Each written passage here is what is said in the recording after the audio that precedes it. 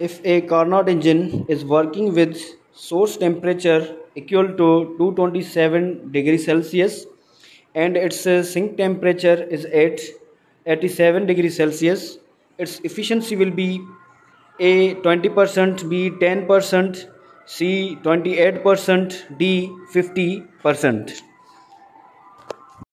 As to calculate the efficiency of Carnot's engine, we will use the formula as eta is equal to 1 minus T2 upon T1 into 100%, as the temperature of source is given, which is 227 degrees Celsius.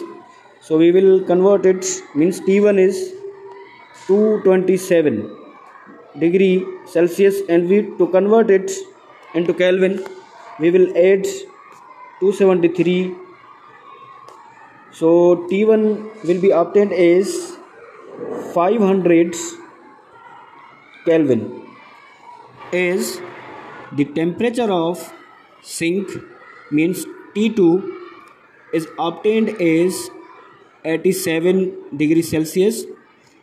So to convert it into Kelvin, we will add 273 with it.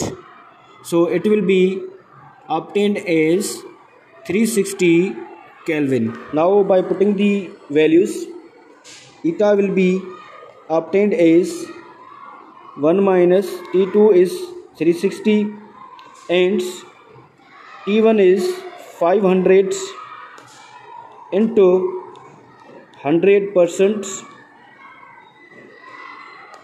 So by taking LCM of 1 and 500 is 500.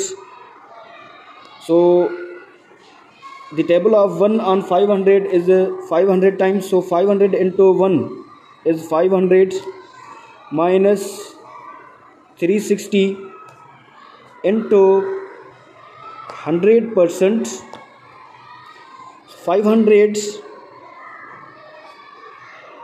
minus 360 is equal to 140 upon 500 into 100%. So 2 zeros will be get cancelled with 2 zeros. So eta will be equal to 140 upon 5 into percentage. So the table of 5 on 5 is 1 times, and on 140 is 28 times. So eta is obtained as, means efficiency of Carnot engine is obtained as 28%.